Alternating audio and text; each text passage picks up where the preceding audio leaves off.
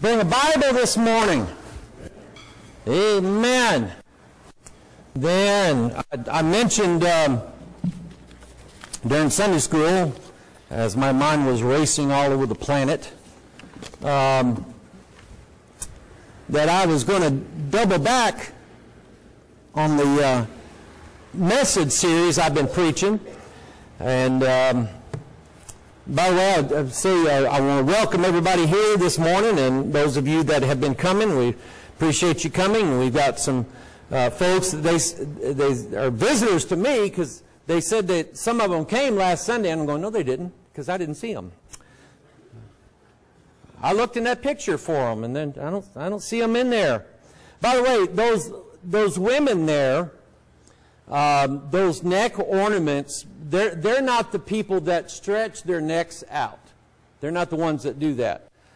They have completely intact necks, I believe, under there. But I don't know what all that designates as each woman there. Some of them were wearing something similar. Some of them are a little bit different.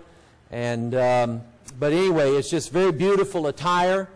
And that is when we used to talk about what we wear to church, we say put on your Sunday best. Well, that is their Sunday best.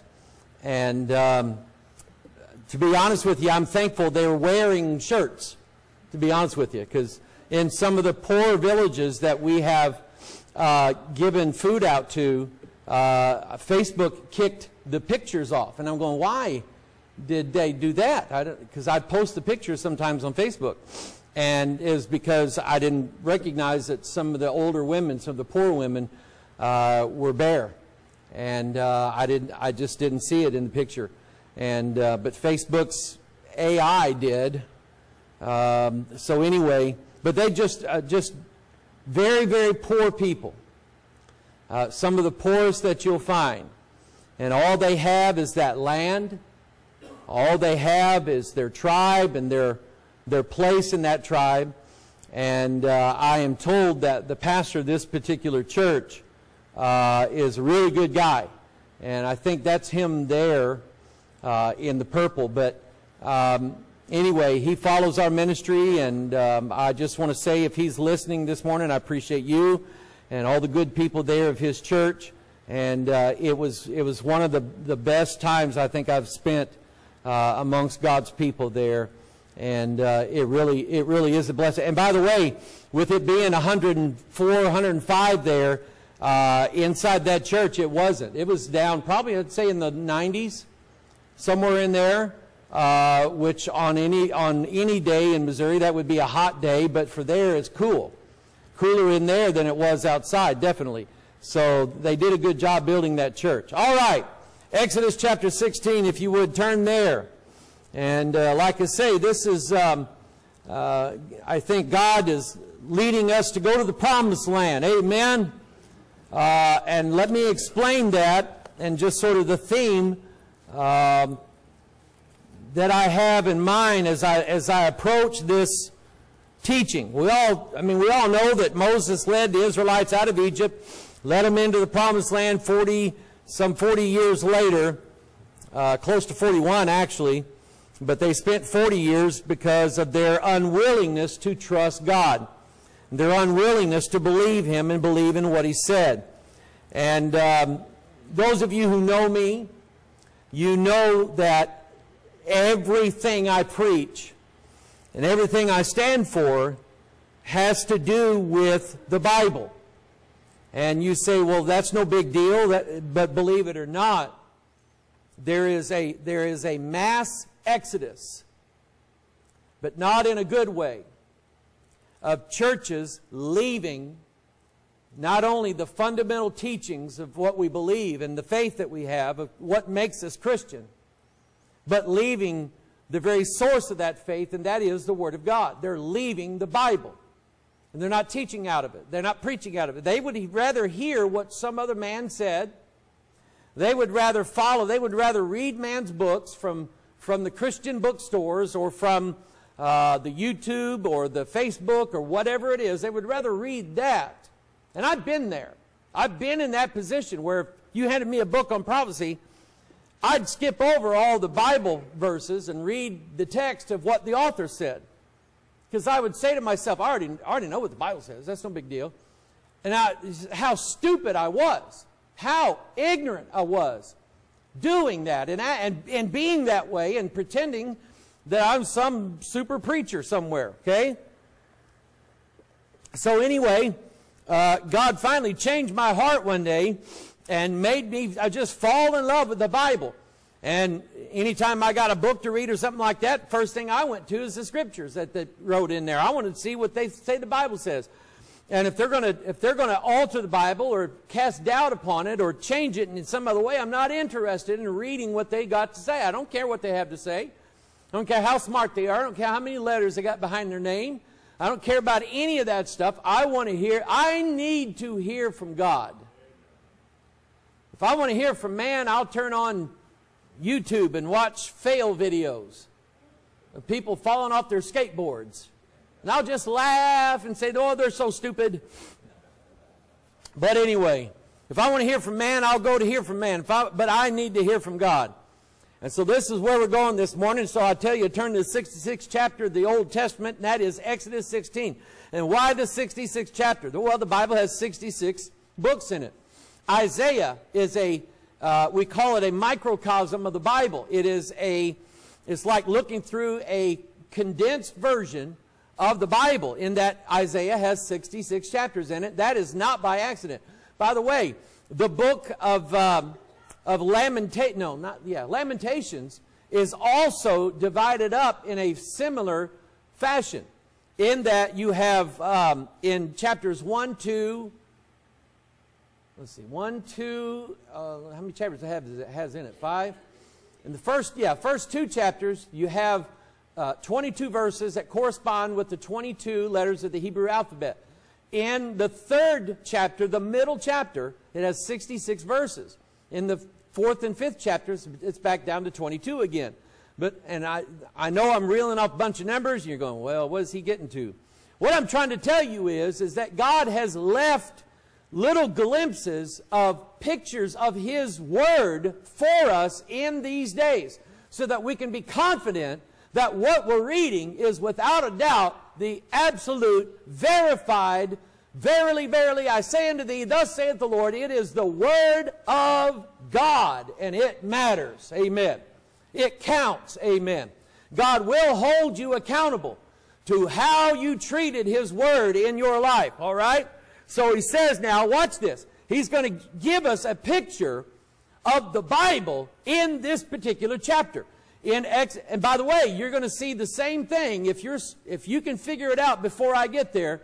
The 66th chapter of the New Testament has the same imagery in it, same thing in it, as does this one.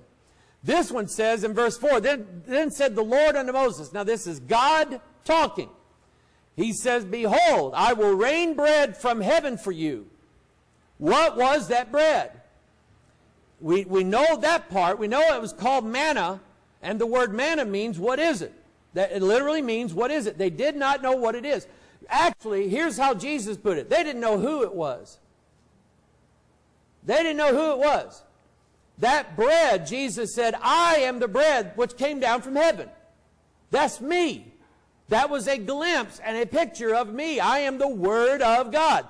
So He said, Behold, I will rain bread from heaven for you, and the people shall go out and gather a certain rate every day. Now, I'm going to stop right here, and I'm going to preach this for a while. I don't know if I'll get to the end at the right time. We'll see. Whose responsibility is it to go out and gather manna up so that you have something to eat that day? Whose responsibility was it? Was it Moses? Did God say, Moses, now you go out and you get out everything that everybody's... Moses is not your waiter. Neither is the Holy Ghost. He said, you, the people, not the clergy, not the preachers, not the prophets, the people are to go out and gather a certain rate every day, that I may prove them. And let me tell you, God is proving and testing you right this minute as to your ideas about the Word of God, how you treat the Word of God, how you see the Bible as having a particular place in your life. Is the Bible, as far as your mind is concerned and your heart concerned, there by the wayside somewhere that every now and then, if you happen to pass by it and it happens to just fall open, you might read it every now and then, or you might see a verse that somebody posted on Facebook and say, oh, that's a good verse. Or you have somebody like I have. I've got a couple guys that send me Bible verses every day, and it's just a verse, usually just one verse out of the Word of God. But how does the Bible fit into your everyday life? Are you someone who takes it seriously and says, you know what, this is the Word of God, and I know that if my body gets hungry, that I need to eat food, and I need to do it every day. If my soul gets hungry, what does my soul have to eat? You can either go out and eat the garbage that is out in this world. And let me tell you something. I appreciate what Chris said about everybody needs a good dose of Africa. A couple years ago, we were in Migori, Kenya, and when I got up every morning to take a shower, there was a window that was about this high for me in that bathroom, and before I'd take my shower or take my clothes off or anything like that, I'd stand and look out that window, because out that window there was some apartments there, and just it was everyday life of these people that lived in Migori town, Kenya. And right out next to this hotel we were staying in was a big garbage pile that was like in an alleyway, and usually it had little smoke coming out of it every day. People would take their trash there and just drop it, and some guy would light it and try to burn the trash down. Usually, every day when I looked out that window, I would see a goat or two filtering through that stuff. And I would tell you something, the difference, when Jesus separated the sheep from the goats, he knew exactly what he was doing. Goats eat garbage. Goats eat garbage. Goats didn't go to heaven. The sheep, they don't eat what goats eat. They can be starving to death. They're not going to eat garbage. Sheep are for pastures.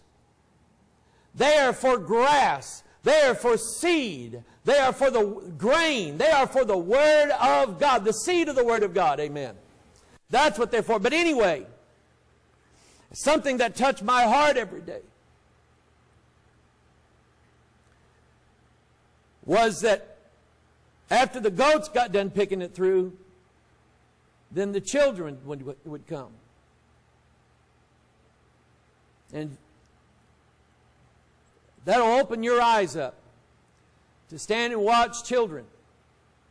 In some cases, Muslim children, because they had a couple of mosques in this town.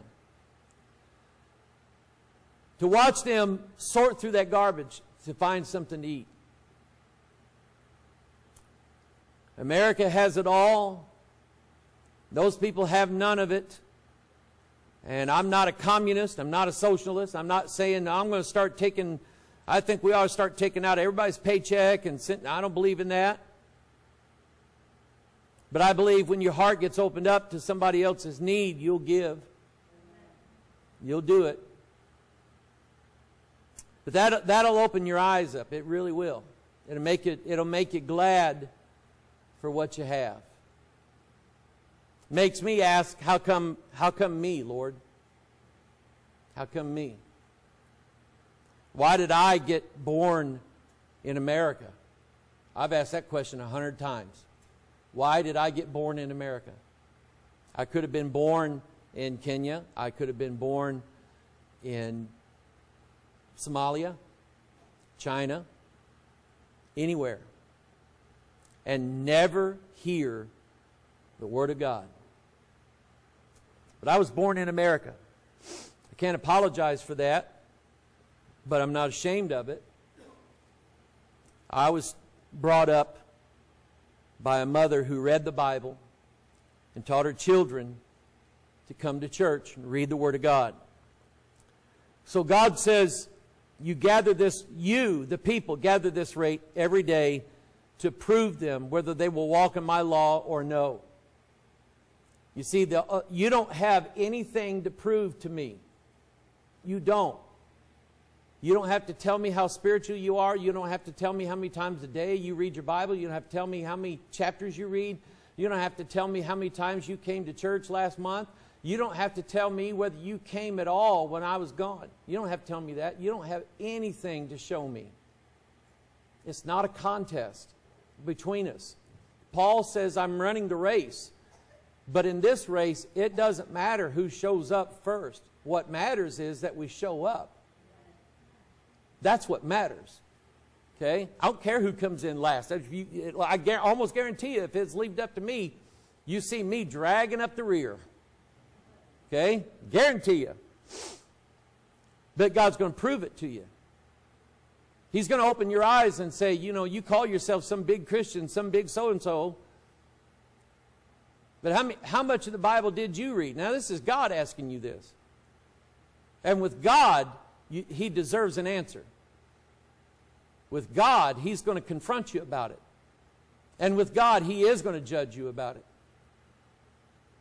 And it shall come to pass that on the 6th day, they shall prepare that which they bring in, and it shall be twice as much as they gather daily.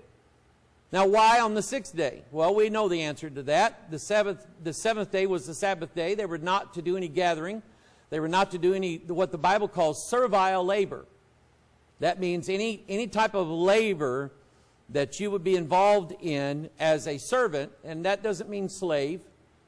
A servant could be a paid servant. Okay, a servant could be, it'd be like if I took our money, and Lisa and I, and we hired us a maid and a butler for our double-wide trailer. Okay? It's got an addition on the back. It's got 2 more rooms. So we hired us a maid and a butler. Oh, well, I'm going to pay them. It ain't like I got slaves, you know. They're servants. But that's what servile labor, that's the labor you're not supposed to do on the Sabbath day. You're not supposed to do your daily work. Now, cows still need to be milked.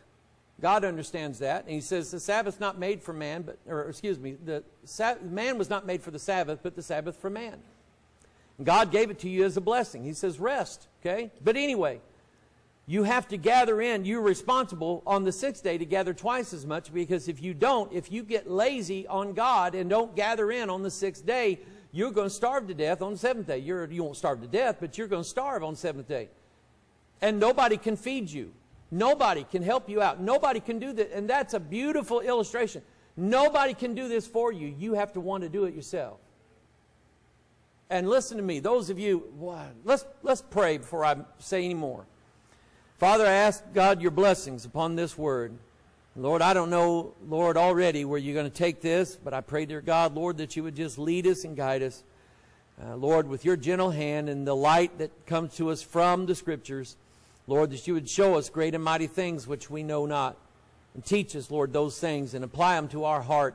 Use them in us, Father. We have a promised land to get to. And Lord, we don't know if we're going to make it. So, Lord, would you help us today? We ask your blessings on this in Jesus' name. And all of God's people said, amen. Now I done forgot what I was fixing to say. But anyway, He's testing you on the 6th day to see if you are going to gather in as much. And I remember now what I was saying. Nobody can do this for you. On that 7th day, when you realize that you didn't gather in for the Sabbath day, and you get hungry because lunchtime's coming, and you see your neighbors over there eating. They've got sheep, they've got lamb, they've got beef, they've got bread from the manna, and boy, they're just having them a good time over there, and you don't have anything to eat. You can't go over to your neighbor's house and say, now, give me, give me, give me. You're supposed to give me. I mean, that Jesus tells us to give. He tells us to give to the poor. Well, give me. Listen, you're not poor because you can't do anything. You're poor because you don't want to do anything. That's on you. You can't go to your neighbor on the Sabbath day and get manna from them because they only have enough for themselves. Do you remember the story of the 10 virgins that were preparing themselves for the bridegroom, and they all had lamps, and they had trimmed them, and the 5 wise virgins made them ready by pouring oil into the lamps. The 5 foolish virgins did none of that. They prepared the lamp, but they didn't get any oil. When the call comes out that the bridegroom is coming, get ready, the 5 wise virgins all rise up. They've got plenty of oil in their lamps. They're ready to go meet the bridegroom. The 5 foolish ones go to the wise ones and say, give us of your oil because we don't have any. And the 5, listen to me, God is not a socialist. Jesus is the one who taught this parable, and Jesus himself said that the 5 wise virgins said to the foolish ones, you go into town and buy for yourself the oil that you need. If we give you our oil, there will not be enough for all of us. Do you not understand? Socialism does not work. Or it does work until all the money runs out. And when everybody goes on the government paycheck and nobody's working and bringing in more income, it doesn't work. And God teaches against it. And it's the same idea in your spiritual life, proven by this passage right here. Seeing that, and by the way, the number of words that I have underlined up there is 66 words exactly. That's exactly what God said to Moses. 66 words in the 66th chapter of the Bible, and is teaching you about manna, which is the Word of God. Now, let me show you the living Word of God. If you turn to Luke 22, that's the 66th chapter of the New Testament. You ought to turn your Bible there and mark that down. And you know what Luke 22 is about? Passover. And bread. Isn't that something? 66th chapter of the New Testament, 66th chapter of the Old Testament. Both speak of bread. And Jesus tells us what that bread is. And he took bread and gave thanks and brake it, and gave unto them, saying, this is my body, which is given for you. This do in remembrance of me. Now I want you to listen to this, people. This is where my heart is today. Okay? I got a big smile on my face because I know where I'm going next. Okay? But the bread was manna in the Old Testament. And what it was, the book of Psalms calls manna the corn of heaven. I've never seen that verse until yesterday. I was looking at it yesterday going, oh, that's a neat way to put it. The corn of heaven. And literally what it was a seed. Probably about the size of a corn seed or whatever.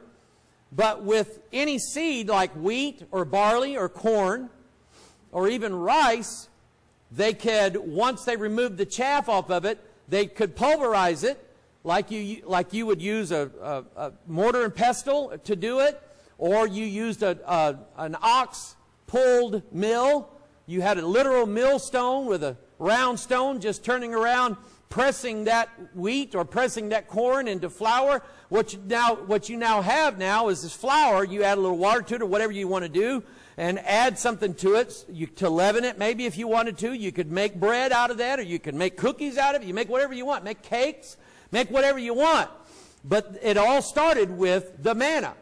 And he took bread and gave thanks and brake it and gave unto them, saying, this is my body. Now he means exactly what he says. And I want to show you something in a minute that God showed me.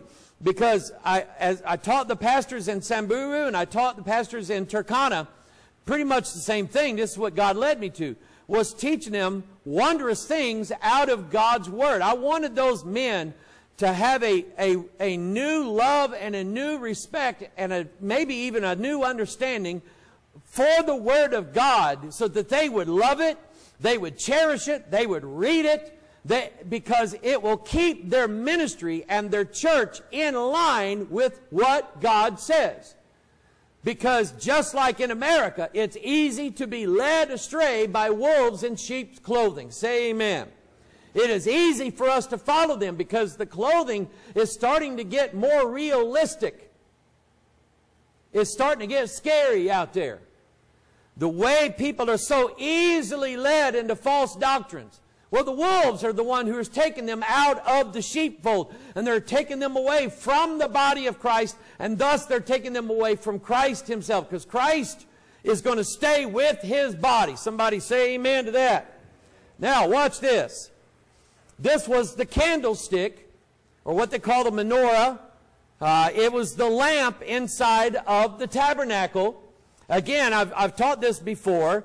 But if you remember, God is the one who dictated to Moses the exact decorations that he wanted on this. It looks like a 7-branch tree.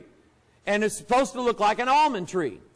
And it was filled with oil. This was the only, listen to this now, this was the only light allowed in the house of God. Do you get that? Do you understand what I'm saying to you? You will not hear me break out my Bible and then my Joel Osteen book and say, oh, page 48, Joel Osteen says something really good. I like it. Boy, let me give you what Joel said. Let me tell you what Joel taught us. Let me read from Joyce Meyer's new, boy, she got a new book out. Have you seen it? Boy, it says, in fact, Joyce teaches you to love yourself. You think I'm making that up? She wrote a book, and she did a series of teachings on it, and she said that here's how she did it. She said that the Bible says to love your neighbor as yourself. Well, the key to that is learning to love yourself. No, the problem is you love yourself too much. That's your problem. Is that you love yourself way too much. You put yourself on a pedestal. And people like her are there easy to teach it to you so that she can take from you what you're going to give her for it. She's a con artist just like everybody else is. Okay? And I'm just telling you, stay away from her. You'll not hear me. Here, I just gave you her teachings. You'll not hear me teach Joyce Meyer in the church. Listen, I'm telling you, God only wants one source of light in your life, and that is the Word of God.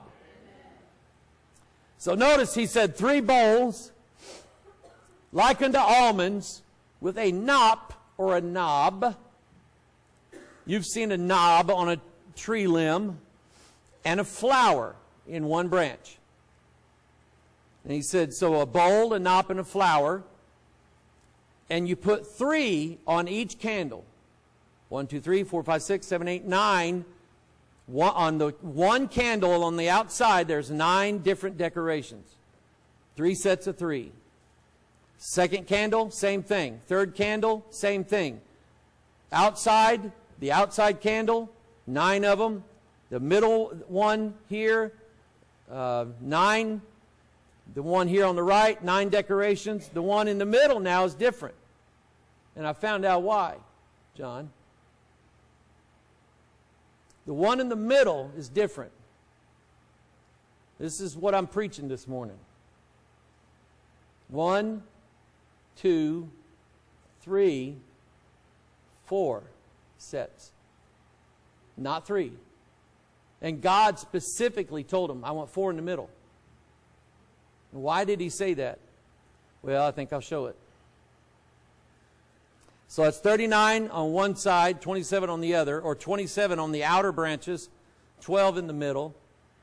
But it gives you a total of the number of books in the Bible. 39 in the Old Testament, 27 in the New Testament, 66 altogether. And here, and I'm telling you, God is telling you, here's the light right here. In the 66 books of this Bible, that's the light that you're to follow. It's the only light. I'm not the light. John the Baptist wasn't the light. We have to be, as ministers, careful to say that. I'm giving you the light. I'm pointing you in the direction where the light is, but I'm not the light. This is the only light allowed in the house of God. And you, my friend, if you say, I'm a Christian, I know I'm born again, then you are the house of God.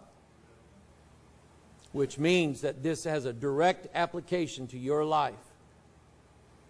Now, I said this during Sunday school. Like I say, it used to be a real struggle for me to read the Bible.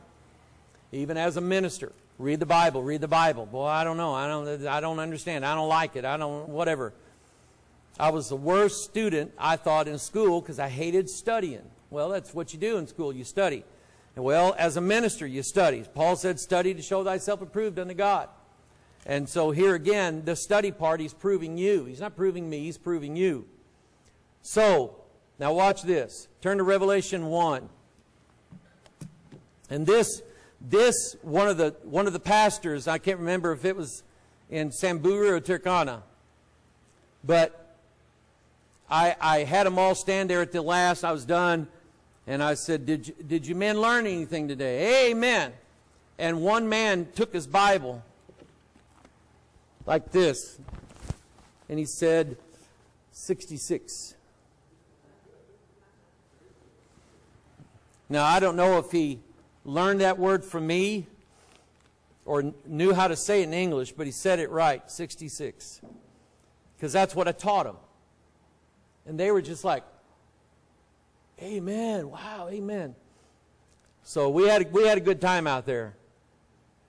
Now watch this. This is what God added to what that pastor said. He said, I turned to see the voice that spake with me. This is John. And he hears a voice behind him as of a trumpet. He's exiled on the Isle of Patmos. And being turned, I saw 7 golden candlesticks. What did he see? That. Okay. I saw 7 golden candlesticks. Boom. That's what he saw. And in the midst, see that word? Midst. What does it mean? The middle. Okay? Dave, you know I'm on the level because my bubble's in the middle. Amen? I wasn't talking to you, Megan.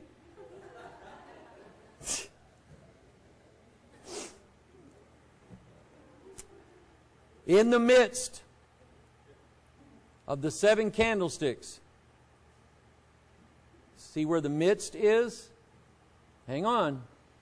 In the midst of the 7 candlesticks, one like unto the Son of Man, clothed with a garment down to the foot, and girt about the... By the way, this is the 66th book of the Bible, obviously. Clothed with a garment down to the foot, and girt about the paps with a golden girdle.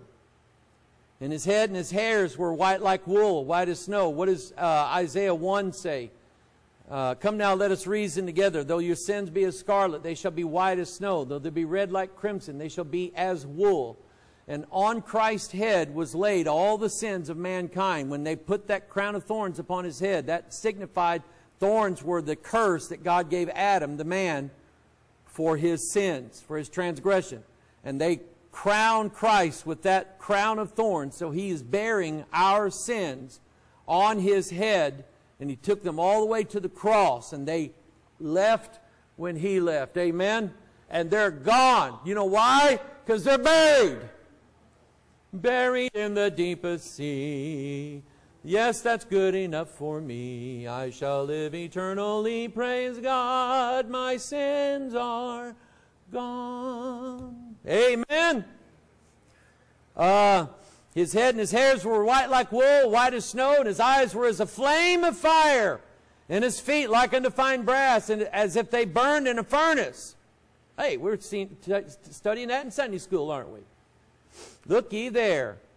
And he had in his right hand 7 stars, and out of his mouth went a sharp 2-edged sword. What is that?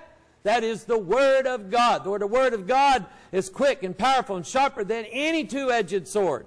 So he has a sharp 2-edged sword, and his countenance was as the sun shineth in his strength. This is Jesus Christ.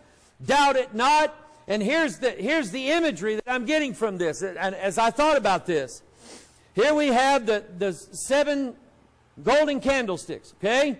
There they are in their pure form. There they are. The 7 represents the Holy Spirit. We're sealed with that Holy Spirit of promise. And that there are 7 spirits of God. And there are 7 candles here. There's 7 seals on the book in God's right hand, and so on and so on. So the number 7 represents the Holy Spirit here. And it shows that it's perfect. And it's complete. There's nothing, God does not have in the New Testament written anywhere that once we find the candlestick in with the other temple treasures, we start adding almonds to it. He does not tell us that, amen. You leave it the way you found it, intact, 66 books. Read them, amen. Your problem is that it's not that there needs to be more added to the Bible. That's not your problem. Your problem is you need to read what you got. Amen. Now, so think of this now as a picture of your Bible. And Christ said, where two or more are gathered together in my name, there am I, where? In the midst of them. So here we are gathered here in this place, and I believe Jesus Christ is here. Amen. In fact, I know He is, because I'm holding Him in my hand right here. That which we have handled of the word of life, John said in John chapter 1, or 1 John chapter 1. So as I thought about that, and Jesus being in the midst of those 7 candlesticks, I thought, that's it. From Genesis to Revelation, Jesus literally is in every page, every chapter, every book, every story in the Bible, every prophecy in the Bible, every psalm that is written, everything, all the wisdom given to us in Proverbs, the warnings given to us by the prophets, all of them are written about Jesus, the Son of God, who is the Word of God. Amen? And I dealt with a guy one time. In fact, I was going to deal with him again too. He says that he lived as a Christian, now born again. He lived for years as a Christian, but never heard from God. God never said anything to him, or God never heard anything from God. I'm going, well, you don't believe the Bible then. You don't believe the Bible is the Word of God. You don't believe that the Bible literally is the words that God spoke. Holy men of God spake as they were moved by the Holy Ghost. You don't believe that. So you're out there wandering in the wilderness. You're going to find some other thing that's going to try to satisfy you, but I'm here to tell you that nothing will satisfy your soul like the reading of this old King James Bible right here. There's nothing in this world greater than the Word of God. And I'm telling you that Jesus is in the creation. In fact, He's the Creator. John chapter 1 tells us that all things were made by Him. Without Him was not anything made that was made. He is the Adam. He is the second Adam that comes to us in the New Testament. The first Adam comes in the Old. He is Abraham. He is Isaac. He is Jacob. He is the 12 tribes. He is in the midst of His people, Israel. He literally is, from page to page, from cover to cover, Jesus Christ is right here in the Word of God. Somebody say amen. I got a better one for you. Hang on. Ran out of water on that one. He said it was in the midst of the 7 candlesticks. Well, that's interesting, because it's an odd number. 7's an odd number. That means you got an even number on one side, an even number on the other. You got the odd guy in the middle. And that middle candlestick is different. It's got 12 decorations, or 4 sets, instead of 3. So, the midst. Notice the 4 decorations. Matthew, Mark, Luke, John. The 4 Gospels where the Word, in fact, the 4th Gospel says, in the beginning was the Word, and the Word was with God, and the Word was God. And the Word became flesh. Amen? So literally, in the midst of these candlesticks in the 4 Gospels, there's Jesus right there. In fact, that's where He shows up. And that's where He's taught to be the Son of God, the Son of Man, the Word of God, the Word of life, the giver of salvation, the source of the Spirit of God. He breathed on His disciples. He said, receive ye the Spirit. And they did. And upon them then was written the Word of God. Now, let's take this. Oh, thank you very much. Oh, that's cold too. I like that. Turn to Deuteronomy 18. Look at here. Look at here. Look at here. Now, the point of this message series is to help you get to the promised land. Okay? So, number 1, to anybody who's listening to me and you're lost, Now, I can't say that you're lost. I'm not your judge. I'm not saying you are either, but I'm not saying that you're saved either. It's not my place.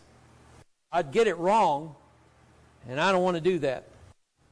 So number one, if you're not born again, then the promised land for you is finding Christ in an acceptable time. And now is the acceptable time. Finding Christ when He is available to you instead of waiting to a time maybe when He won't be there anymore. That's what gets me. Is since I don't know the day of my death, I figured I better get right with God while I can, because I won't get another chance. Life is your chance. While you're living, that's your chance to get right. Amen? So the point of this is to help you get to the promised land. Get you out of bondage first, and then get you into the promised land. I've also been teaching it in the way of those who have addictions. Whether it's drugs, street drugs, or various pharma drugs. You get addicted to those just as well. Ask me about it. Okay? And boy, that's a bad way to go. It's a bad way to go. I'm telling you.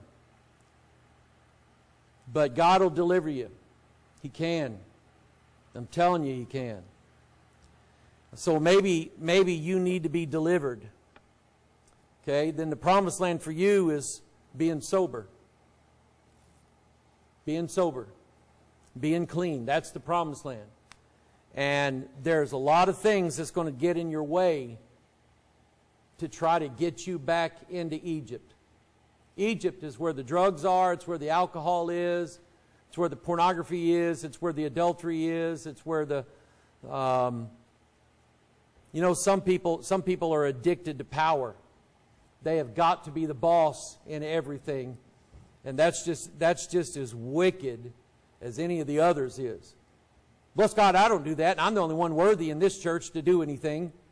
I actually had a man say that to Brother Sterling while I was in Kenya.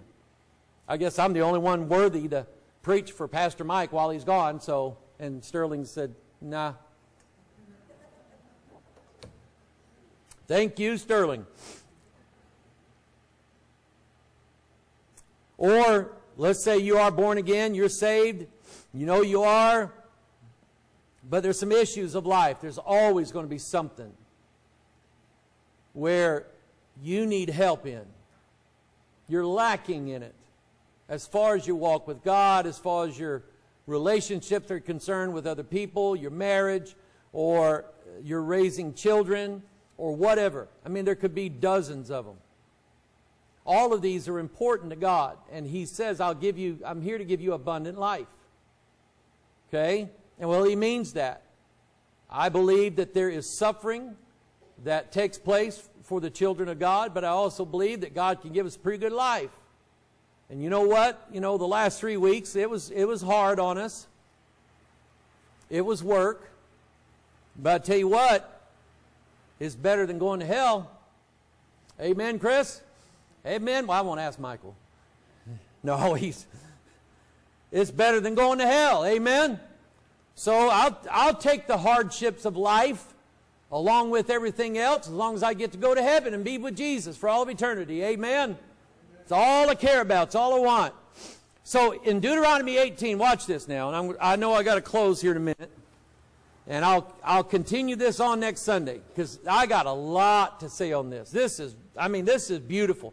The Lord thy God will raise up unto thee a prophet. Notice what this book is. It is a sure word of what? Prophecy. The whole thing is, thus saith the Lord. Thus saith the Lord. Thus saith the Lord. Thus saith the word of God. Amen. So I will raise up unto thee a prophet. Now it's capitalized P, so we know it's Christ. From where? From the midst of thee. What did Jesus say to the woman at the well? From the midst of there, out of your, I can't remember what He said, but out of you shall come forth springs of living water. Amen. And God He'll just bring He'll bring the Word of God out of you. He will cause it to bring forth fruit and manifest fruit in your life. Once it's planted there, once it's put there, God is the one who's going to raise that thing up and manifest it in your life. And now you find yourself in the promised land where you wanted to be. Amen. And he said, of thy brethren like unto me, unto him ye shall hearken. That word has the word hear in it. So you know what it means. You hearken what you hear. Faith cometh by hearing, and hearing by the word of God. According to all that thou desirest of the Lord thy God in Horeb in the day of the assembly, saying, let me not hear again the voice of the Lord my God, neither let me see this great fire anymore, that I die not. You know what happened when they gathered? This wasn't in the movie that you saw, the Ten Commandments, with Charlton Heston. But when they gathered around Mount Sinai and God began to speak to them, they said, whoa, whoa, whoa, whoa, whoa, whoa. It scared them. Read Exodus 20. After God spoke the Ten Commandments to them, they got scared. And they said, Moses, tell God, don't do that no more. From now on, Moses, you go up to that mountain all you need to and hear from God and just listen to everything He says. You come back, tell us what He said, we'll believe you. But tell God, don't say those things anymore. It struck terror and fear in them. And I want to tell you something. If you are not right with God, I hope it does strike terror and fear inside of you. I hope you get to shaking so bad that you can't stand it. You'll be nervous. You'll be pacing the floor in the middle of the night. Be crying. Why are you crying? I don't know why. I'm just afraid I'm going to hell. I've had people say that. What's the matter with you? I don't know. I'm just afraid I'm going to hell.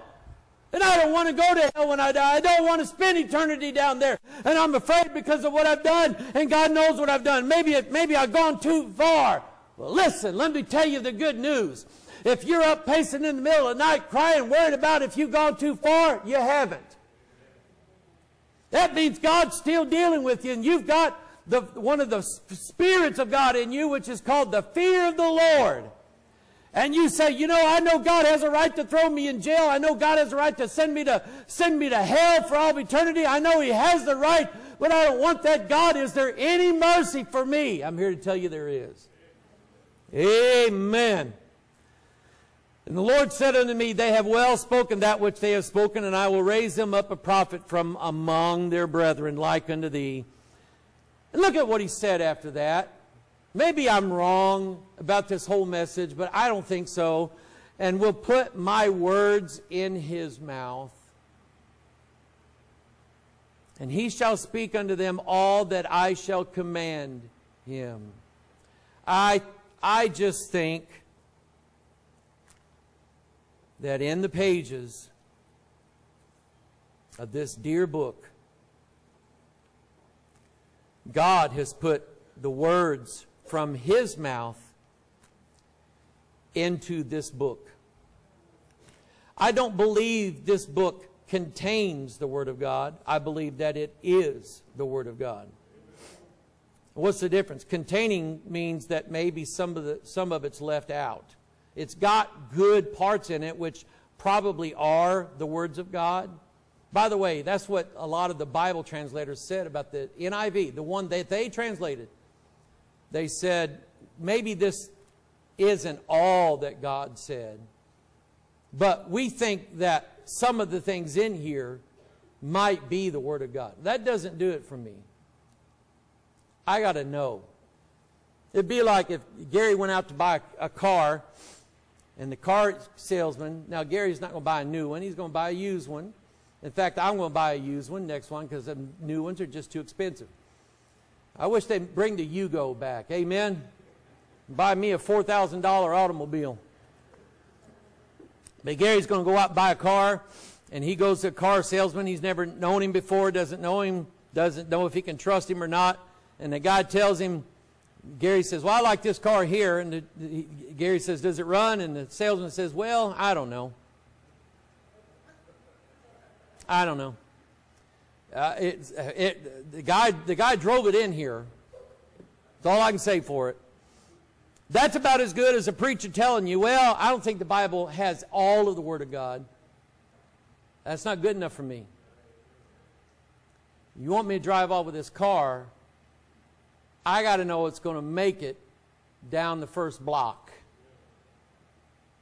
And at least get me home so I can call the police and try to have them stop me before I get back to your office. Or something like that. Now, I've given a lot to you. I'm going to let you go here in a minute. I appreciate you coming. Boy, it's good to be back. Amen.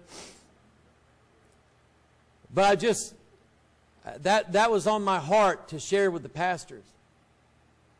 Is to get them to fall in love with the Bible again. Get them to read it again. To study it. To meditate on it. Think about it.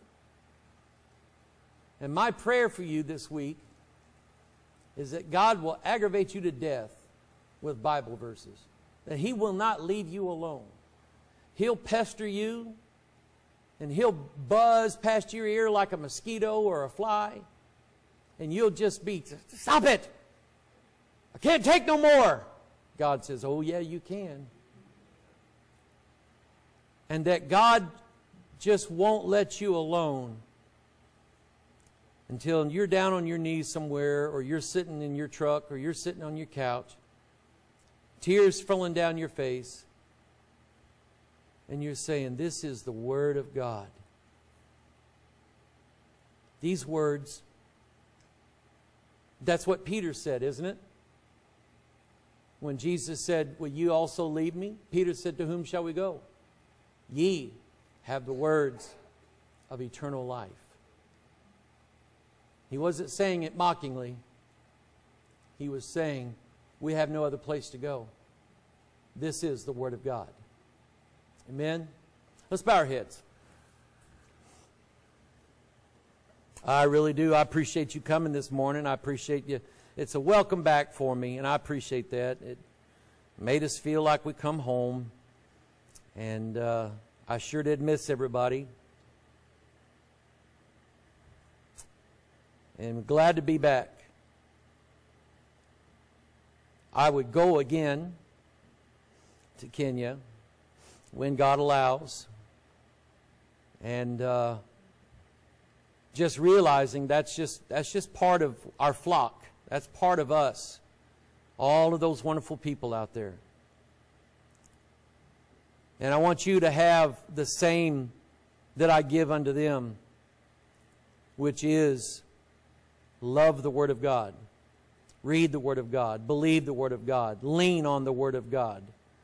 Meditate. That means think about it while you're going to work, or while you're coming back, or while you're doing your work, or all of a sudden you'll be thinking about something, daydreaming, and all of a sudden a Bible verse will pop in your head, and God will show you something that you never ever saw before, or never thought of before, and hair stands up on the back of your neck, and it just gives you the willies for a minute. And you think, wow, where did that come from? Well, that came from the Holy Ghost. It came from the Word of God. And God will say to you, there's a lot more like that in this wonderful book. If you'll read it and believe it, I'll teach it to you. Father, I pray this morning, Lord, for these people. I thank you, God, for the welcome back from my family and from my brothers and sisters here at Bethel. Lord, I'm very, very thankful, God, that you have united us all together in love. And Lord, the fellowship is sweet, and I pray, dear God, you would continue to bless it. I know the devil hates it. He does not like a church that's getting along, and so he is always going to try to find a way to mess it up. And Father, I know it'll happen. And Father, I pray, dear God, that you'll just help us to get through it, Lord, like you always have.